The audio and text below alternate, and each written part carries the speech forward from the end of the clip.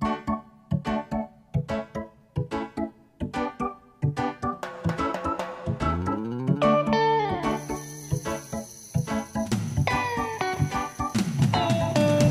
guys, every once in a while we're going to share with you some products that I use on the stream that I really like and I really enjoy, that get me through my day of guiding or the day fishing. I've been fishing and guiding in this wader for the last 2 months. It's a very comfortable wader, and that's really important to me when I'm out there guiding and when I'm fishing, to have a wader that's really comfortable, that's really breathable as well. It feels really good when you bend your knees or when you go down to pick up a fish or release a fish. They feel really comfortable. It's got a bunch of different features. It's got some pockets here, a tippet dispenser. It's got a pocket here. It's got another pocket right here.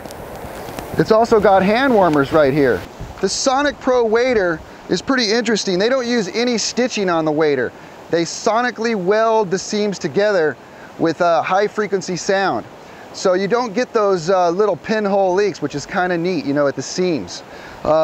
It's also got some really nice gravel guards to protect my laces so the rocks don't get into my boots and that sort of thing as well. But the Redington Sonic Pro, what a great wader. So what I'm going to be talking to you guys about today, technique-wise, is fishing underneath an indicator and how to properly mend with a mend called a stack mend. I'm going to be fishing right here where I've got faster currents going between me and my target zone, which is actually this eddy line right here where the flows are going a lot slower than right here by me. So I've got to somehow get my line up above my indicator so my flies will dead drift in the current naturally to the fish. So let me demonstrate that to you guys. I'm not doing a lot of back and forth casting like you would with a dry fly, and in this technique I'm actually just going to be doing some plop casts. So let me show you guys that. So I'm going to come back here and I'm going to kind of cast this into my angle, and then I'm going to plop it up here roughly at 45 degrees. And then I've got to somehow mend my line. If I don't mend my line like I'm doing now, I'm not mending or moving my line, my flies will go too fast in the current because my line is pulling on my flies. So I've got to move my line so my flies will drift in the current naturally. And let me show you guys that. So I'm going to get my angle again by just doing a little flip cast. And now I'm going to come up and accelerate, pop. And now I've got to move my line so that I can get my drift going naturally down through the current there. And if it looks natural and it's going slow enough for the fish, they'll grab it.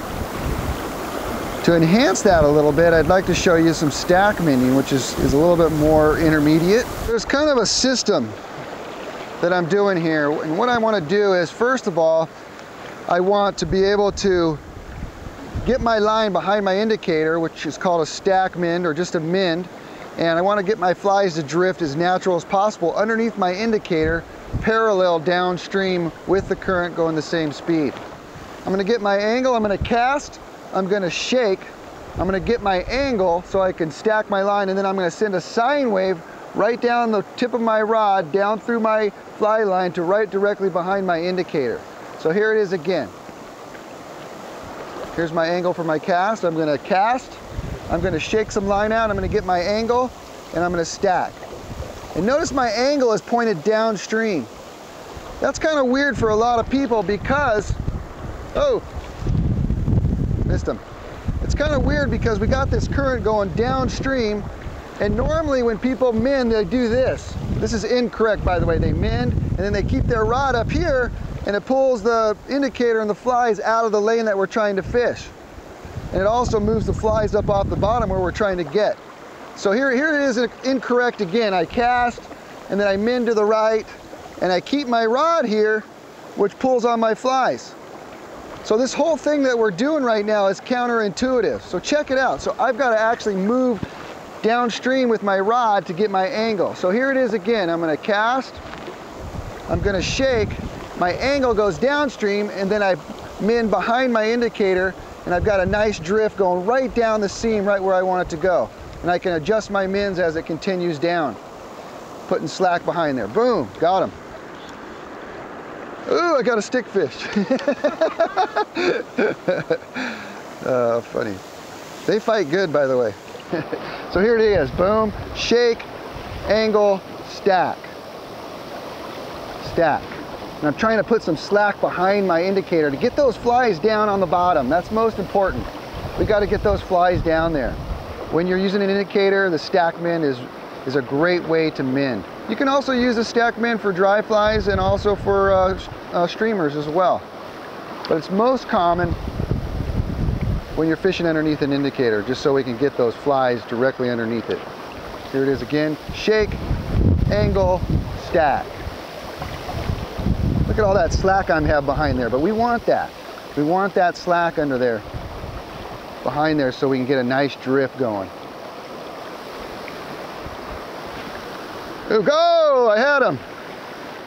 One of the questions I get when I'm guiding and people aren't used to this stack mending is, well, Guy, you know, if I have all that slack behind my indicator, how am I going to set the hook? You know, because I have all this slack here. How am I going to get in touch with the fish? I just say, well, just lift up and strip your line. You lift your rod up. You know, most people have a 9-foot rod. This one happens to be 10 foot. But as soon as you lift that rod up and get tight with the fish, gets tight with them pretty quickly. Stacking it, stacking it. Now I'm swinging. That's another important thing. You know, as your flies come around, your flies are coming up to the surface, and I'm still fishing. A lot of the times people will stop fishing after they've done their drift. I always like to teach people, fish the swing as well. When it swings around, your flies come up to the surface, keep fishing. And even when you're completely downstream like this and you're tight, count to 5. 1001, 1002, 1003, 1004, 1005. Usually you'll get a hit right in there. And then strip in, almost like you're stripping a streamer, but you're stripping these nymphs in. A lot of times you'll get grabs right there as well.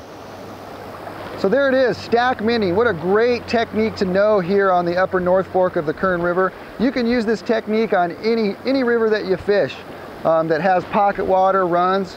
It's a great technique. Stack mending.